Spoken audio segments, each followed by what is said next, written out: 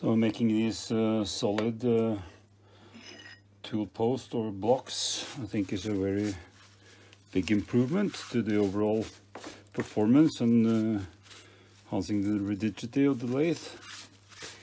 It's not very complicated to make. Just to start off with a block of steel, I sawed it, and then you end up with sort of piece that you can mill.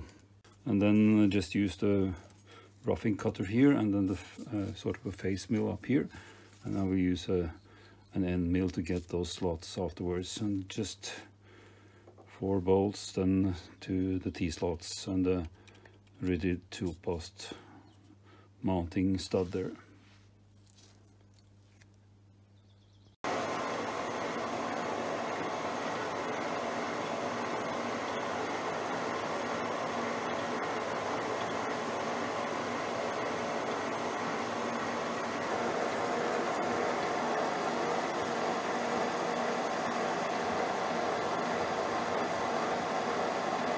And the roughing cutter is of course a roughing cutter.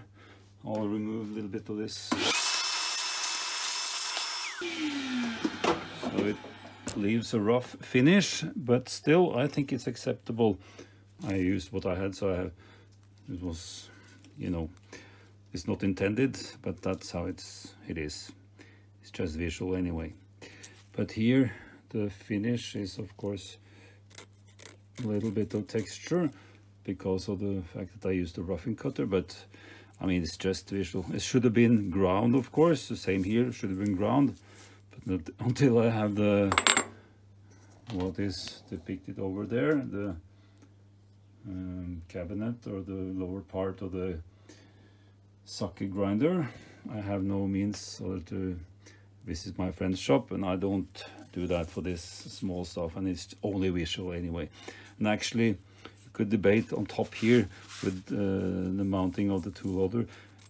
It's good that it is some texture. I could scrape it, but steel is not the best to scrape. And I tried, but I don't think it's improvement of the finish really. It's just well, degrading it. So I'll leave it as is. So it's just for visual the way it looks now. I mean, the tool sitting over here anyway, just the mounting screws, and then this is just enough to cover the hole in the cross slide. And I said I used different types of cutters, so I used a roughing cutter here, and to make the sides and to make the slot I use of course the end mill, and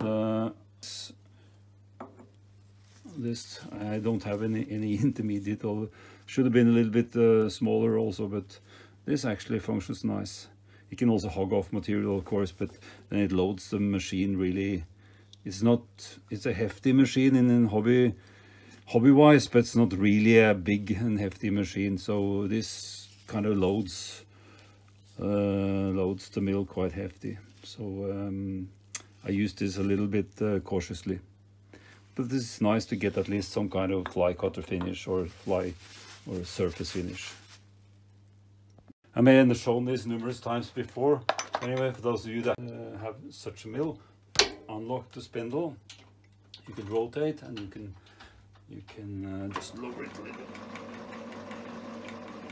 There is a automatic feed also for all 3 axes, but I just lower it manually. So out there, and then rotate, and to loosen the head, 4 bolts here, and then you have a system where you have a lock here, and then unlocking, you can rotate, and then if you rotate a little bit and then lock it again, then it is snap into the position like this, in case it's 45 degrees. So if I go a little bit further, I want it back to 90 degrees. Just go a little bit beyond, and then it snaps into 90 degrees there. So I think convenient.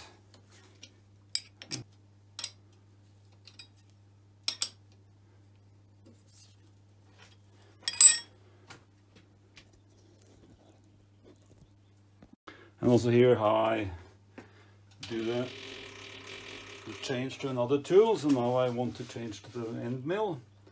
So I spanner, and then there's a nut over here. So I undo that. My method is to lower it, no, to undo it a little bit, and then to just whack it there. And now it's loose and can be removed. And then of course together with the fact that I have it in back gear, this is now with a bit of resistance, so this should be okay enough, and then just rotate back again. And then it's a matter of setting it to 90 degrees here on the scale here, there, and then I can use this, which is a 15-degree setting, then to get it in the middle, and then I lock the spindle again.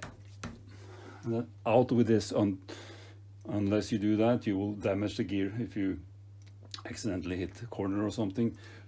When I change tools in the mill, I usually just do it as I showed in the mill. But if I have a collet holder, I mean in this case a 16 mil end mill, I use this tool because I can get more firm grip. This is just spanner I bought. You see NTN, the bearing company, so I thought that was okay instead of having these other just fixed spanners.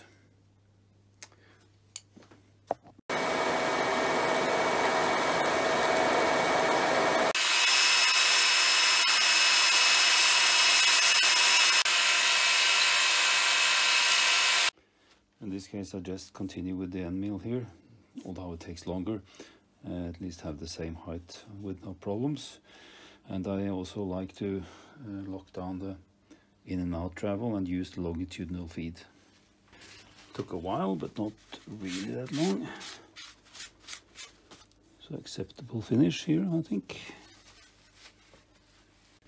So completed, and I think with acceptable surface finish. So just off the mill here a little bit, I can file it, and then this, of course, I left it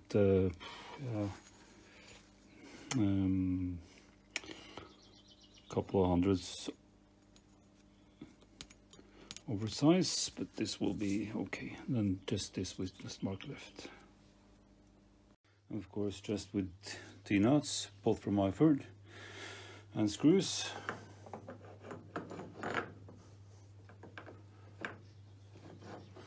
Locating it like that, and then just mount it with screws solid there. And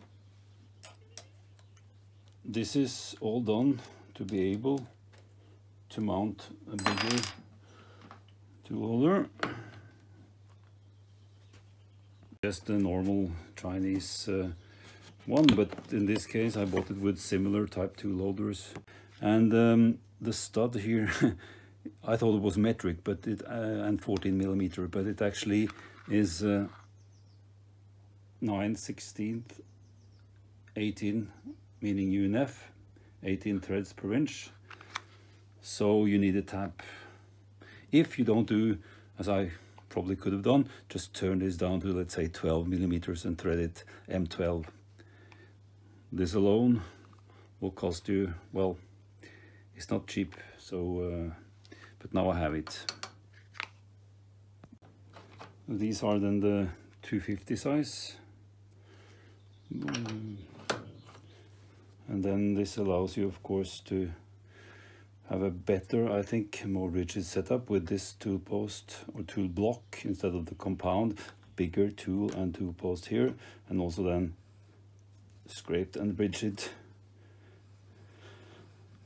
cross slide. And of course now I have 2 sets of nuts on this screw, also modified to have one in at the rear.